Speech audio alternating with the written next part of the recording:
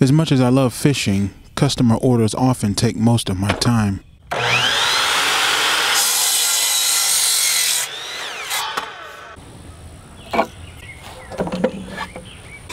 While my handline reels have sold well over the past 2 seasons, it's unusually hard on my equipment.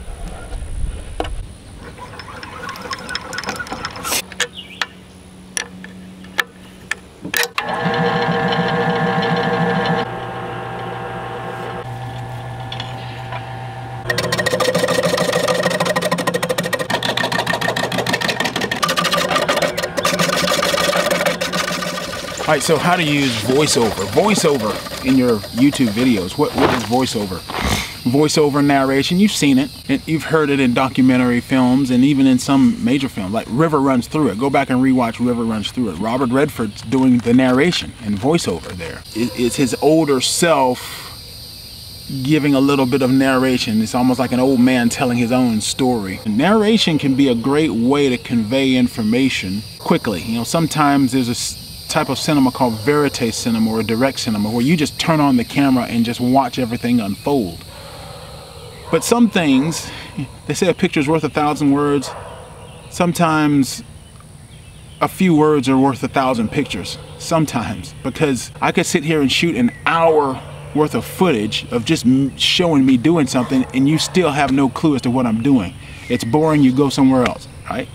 If I just put in a couple of sentences of voiceover or narration, or even just putting some text on the screen that sort of explains the time to date and what I'm doing and why I'm doing it, it works. It's a great way to enhance your videos. One of the problems though is people have used it too much. Think about back when you were in 7th grade in health class and you watched those boring documentary films about health or something.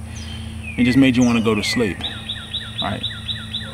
The last thing you want in your videos is for it to be a lecture. Now what we're doing here, this is in fact a lecture. Talking head videos are by definition lectures, but I'm talking about in your storytelling and in your fishing videos or your outdoors videos, whether you're climbing a mountain, mountain biking, fishing, hunting, trapping, anything. Voiceover can add something to your videos, especially to set the premise of a story, as in what you just saw with the sugar fly there. It works, you know, it's Test, test, test. 1, 2, 1, 2. Voiceover, sugar fly. This is, yes, this is for sugar fly, but it's also for the, what is it? The video I'm trying to teach voiceover methods. What's the... It adds some, see, if it's all talking head, people get bored. If it's all just, hey, watch me go fishing, people get bored. If it's all just music over B-roll, people get bored. If it's all just voiceover B-roll, people get bored. As much as I love fishing, I'd rather customer orders take up much of my time. Yeah, that's it. All right, take 1.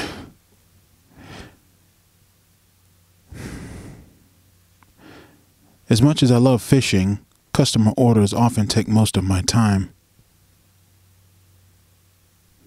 That's a good take.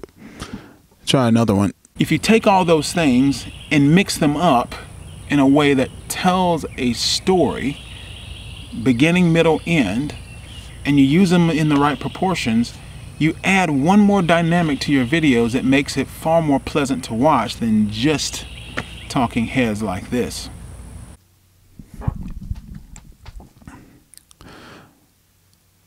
I forgot my line. That's why I add from time to time voiceover or narration some to my fishing videos, or even just lower thirds with text. Add something. And as a result, as I have done voiceover sometimes, people seem to like my voice and the way it sounds, especially in the mornings. Take 3 or 4 or 7, I don't know, whatever. While my handline reels have sold well over, tongue twister. I want to offer a voiceover service, voiceover narration service. I'm trying to flesh that out, And that sounds like something interesting to you, post down below and we can talk. If you have something that you want to record my voice, maybe you want an intro, maybe you want an outro, hey, click subscribe, that kind of thing, or an intro to your videos. You have a special project you want to use, and that's one of the services I want to offer here on YouTube, here on my website. Let me know what you think, and I plan on offering it on the website, and let me know what you think if you're interested.